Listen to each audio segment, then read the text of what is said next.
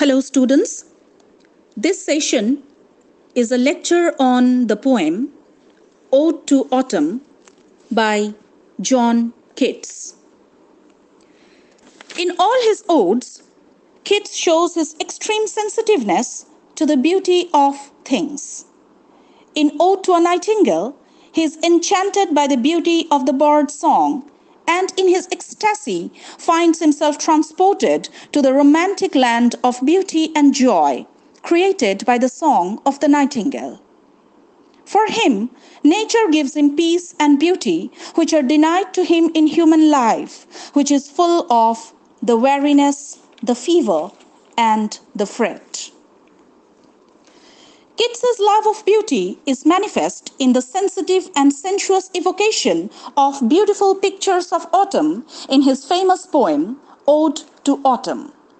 He draws one after another the lovely and colorful sights of nature and captures its various sounds.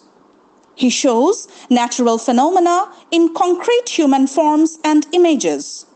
This is such as a Greek poet might have longed to do. Keats loves nature for her own sake. Nature for him is a storehouse of beauty. Autumn appears as a season of mellow fruitfulness, of serene, ripened beauty. In the first stanza of the poem, the poet describes the fruitfulness of autumn. Autumn is a season of growth and ripeness. Plentiful fruits, flowers, are produced in the season.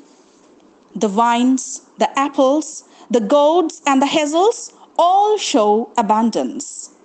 Spring and summer are over, yet the flowers continue to blossom. It seems that the flowers of autumn are the special gifts for the honey bees.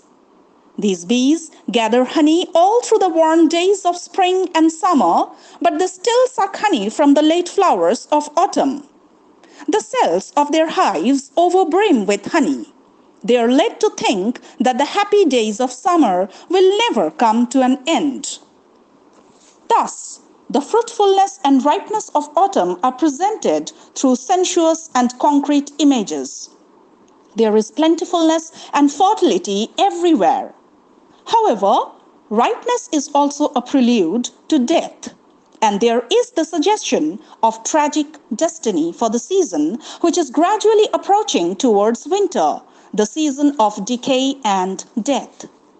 The bounty and maturity of the natural products also carry a sense of impending dissolution and destruction. But the poet is not disturbed by the thought of the barren winter that will soon follow. He is content with his present happiness. In the second stanza, autumn is at first embodied in the figure of a reaper at his work. The reaper has fallen asleep in course of his reaping. He is lulled to sleep by the intoxication of poppy flowers that have grown in the field. He has not completed his task. A row of corn stands half reaped before him. His scythe lies idle in his hand. A bundle of ripe corn is before him. It is intertwined with poppy flowers.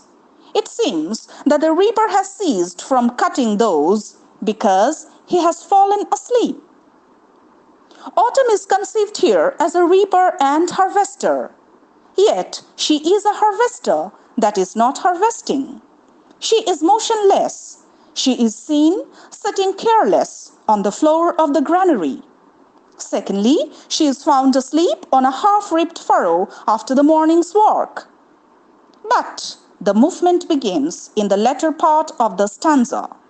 She is seen carrying the load of grains on her head, balancing herself as she crosses a brook. And then she appears as a cider presser, patiently watching the cider press at work. Thus, autumn is active and yet motionless. The living personifications of autumn as harvester, as a reaper, and as a cider presser are exactly in the manner of employing concrete images by the ancient Greek poets. A picture of calm repose and serene tranquility is presented in the expressions sitting careless, sound asleep, drowsed, and hour by hour. It captures the sloth, lingering, and almost idle mood of the season. Autumn is a season which is not alarmed or panicked by the impending winter. It can afford to relax quietly and carelessly, like the harvester, the reaper, and the cider presser, who neglect their duties to enjoy the beauty of the season. In the third and last stanza, Keats speaks of the music of autumn. Autumn's music is in tune with the spirit of the season. It is heard at sunset in the humming of the small gnats. These gnats hover among the willows which have grown by the side of a river. The beating of their wings produce a plaintive melody. Full-grown lambs shout from their folds upon the hill. The high-pitched notes of hedge crickets are also heard in autumn. The soft, shrill whistle of a redbreast from some neighboring orchard is also a characteristic song of autumn. Lastly, there is the twittering of the swallows, which is already heard during sunset. The swallows are about to migrate to some other countries now that the summer is over. These soft, gentle, and sad sounds make up the composite music of autumn. A sense of sadness and melancholy apparently rings in the last stanza. The thought of the fast approaching winter with the death and decay of nature is present in the picture of the soft dying day during sunset. But the mood of sadness merges with the optimistic feeling of continuous life of nature, which eternally renews itself in insects, animals, and birds. The poetry of earth is never dead. It continues in the eternal cycle of seasons and of death, life, and regeneration in the world of nature. The music of autumn is feeble when compared with the vibrant sonority of the songs of spring. The full-grown lambs bleating from the hilly boundary, the grasshopper singing, and the robin whistling from the garden croft are images of life that stand out sharply against the melancholy austerity of late autumn. The twitter of the swallows gathering in the sky for migration is a sharp reminder of the advent of winter. But the image also achieves a sense of continuous renewal of life through insects, animals, and birds.